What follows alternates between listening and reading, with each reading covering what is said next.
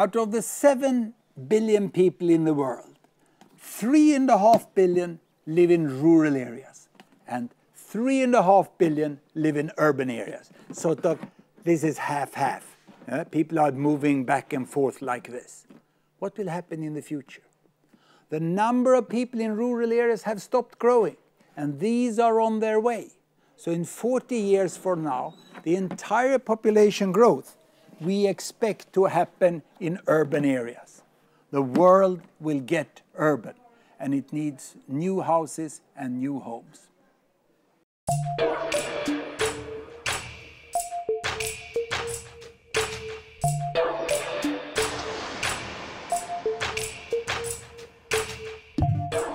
For the first time ever, more than half of humanity live in cities. As the world's population keeps growing, the speed of urbanization is also accelerating. The major urban growth of the future will take place in Asia and Africa. It is here that we will see the rise of the megacities of tomorrow.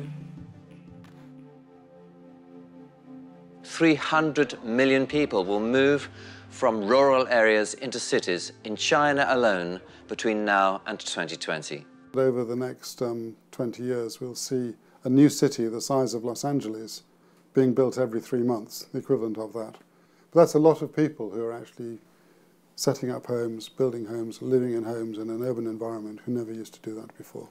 All over the world, people are moving to cities to get closer to economic opportunities, jobs, infrastructure and services. One of the things we've seen with urbanization is that women become much more active economically and politically. Literacy levels tend to rise, girls tend to get education, and one of the big pluses of that is it means that fertility rates start to fall. So some of that great population pressure on the planet is going to go away. You know, one way to look at the planet, whether you're a company interested in commerce or whether you're a forecaster like myself, is to consider the future of cities. No longer countries, but cities. This mega urbanization trend is going to drive every business plan between now and for the next almost 50 to 60 years. This rapid demographic change causes major environmental and societal challenges. One of the big challenges for cities is about how the balance works between poor people and richer people. You know, in large parts of Asia and Latin America, we've seen the favelas, the slums, the people on the edge of the city. Now, at one level, those are places which are sort of full of entrepreneurship and endeavour. On the other hand, sanitation is often very poor, water is very poor, hygiene is very poor, and a lot of people die young, and there's quite a lot of health risks there. So there's some quite important questions about how do you put in that kind of infrastructure to make sure that people can live better.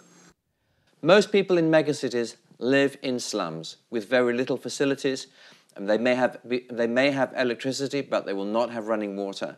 And they may live in shacks with all kinds of social problems. And these are the consumers of tomorrow. This is where the emerging middle classes are being found for tomorrow. And these are the great new markets. It is in the aspirational lifestyles of the new urban citizens where we will see new trends and ideas take form. This is a fantastic opportunity to grow with the future of megacities and to actually shape the future of megacities. Another major effect of urbanization is that traditional industries are declining, while the service economy is growing. There may well be a case for having smaller stores with a smaller range that are much closer to where people actually are. There's a lot of new ideas, I think, that will emerge from all of this, not just the selling, but the empowering of communities and creating sustainable communities for the future. Nobody knows exactly what life in the cities of tomorrow will be like. But it is very clear that urbanization is one of the key factors that will define the future of humanity.